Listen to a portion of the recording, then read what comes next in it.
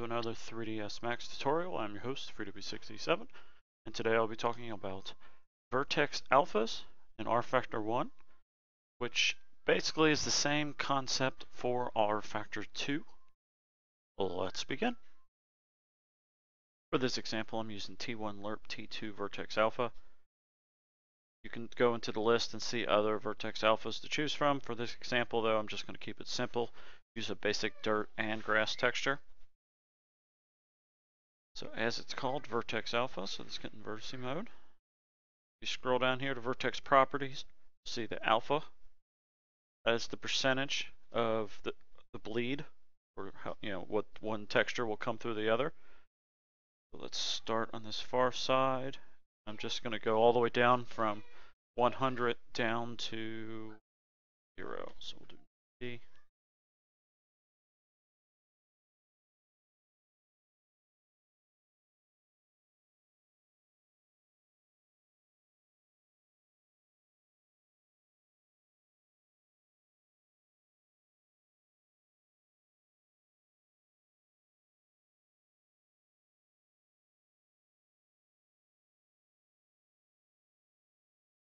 Let's see these.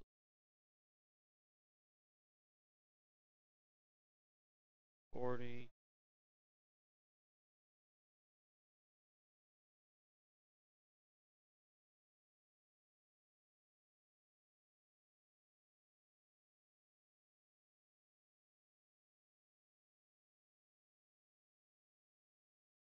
Zero. Now you can see the vertex shading is not showing. One way to show it is you can export it, go in game and check it, or you can click on Object Properties, Vertex Channel Display, select this to Vertex Alpha, click OK, and then this was 100% down here, and then you can see we're down to 0% here. So the darker it is, it's the more bleed from the other texture that's through. At this point, you're ready to export it in game, which I've already done. So set up a camera, and as you can see, it starts off at full dirt, then slowly bleeds in more grass, till down here it's full grass, and then it goes from full grass to full dirt.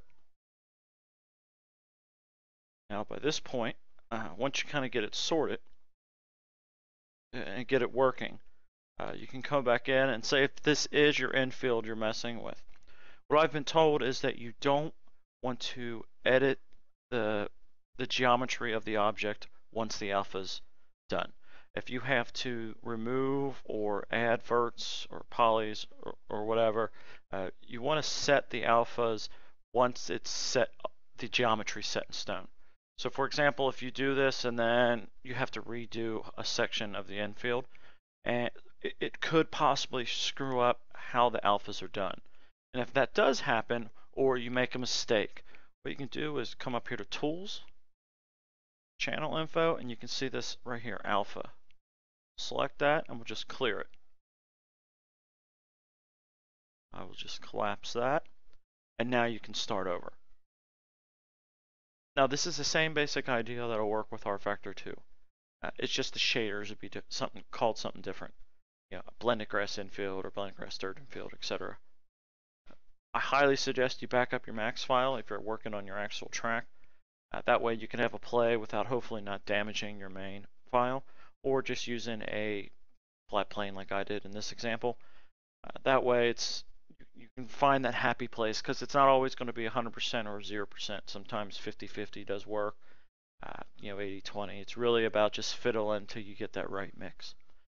Any questions or comments, please feel free to leave them here in this YouTube video, or over at my forum at nsrs.joelcentral.com.